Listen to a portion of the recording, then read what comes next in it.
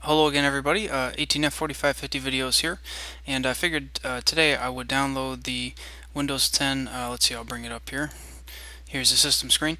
The Windows 10 Pro Insider Preview, and this is about as current of a download as you can get. I downloaded this yesterday. It's currently Saturday, June 6th, so that would have been Friday, June 5th. I downloaded this, 2015, of course, and I'm really kind of surprised in a good way about how similar this is to Windows 7. There won't be too much adjustment, I don't think, for most people. Just kind of give you a quick tour here. The start button is back, fortunately, and it has these tiles here. I don't find I use these all that much. This menu is a little different than Windows 7, kind of takes some getting used to, but anyhow, if there often seems to be the Windows 7 menus, for example, kind of hidden here or there. So, for example, if you right-click on the Start menu, then you can go to, a lot of this will look very familiar. Like if you choose Control Panel, this looks pretty much the same as the Windows 7 Control Panel. But kind of getting off topic here.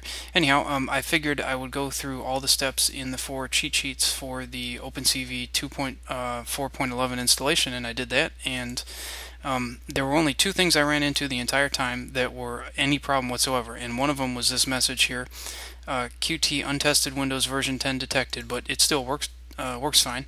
Here's one of the Qt programs running. Just use the same image as before. And then the only other problem I had was my Logitech webcam I couldn't use yet because the software to configure it that Logitech makes isn't yet ready to work with Windows 10. But that was really minor. Fortunately, I had a built-in webcam on this portable computer that I'm using here, which is an older one, and that worked just fine. In fact, even Microsoft Expression encoder, which is what I use to record the videos, worked fine, and Windows Movie Maker, which is what I use to record and rather to edit the videos, that also worked fine. So pretty much anything as far as the whole process beginning to end for OpenCV seems very promising on Windows 10. It doesn't look like there's going to be a lot of compatibility concerns there.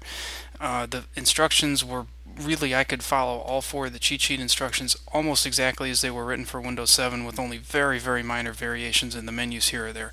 So on to some other projects, and I just thought I'd pass this along if anybody else is planning on upgrading to Windows 10 as soon as it comes out. At least based on this, I'll bring the system screen back up here.